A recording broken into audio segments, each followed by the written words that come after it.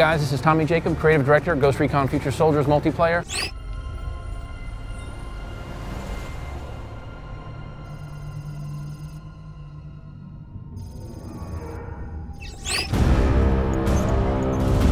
Bring it in, boys. The military base was decommissioned last year, but Sokolov is still the CEO.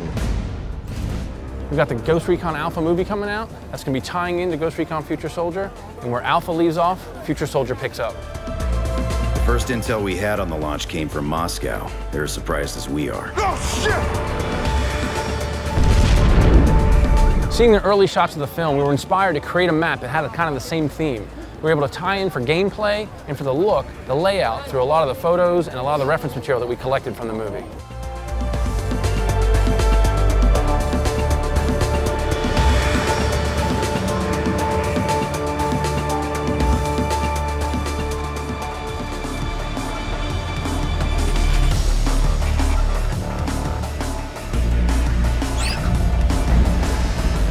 In Ghost Recon Alpha, there's a final scene in the film that comes into a big firefight.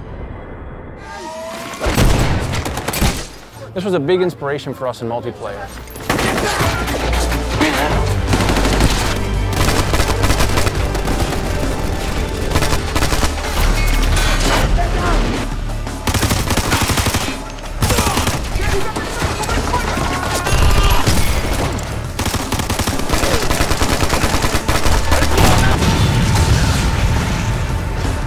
We don't want to give you too many clues, but what you're seeing behind me is a little hint of where Ghost Recon Alpha ends and where Ghost Recon Future Soldier begins.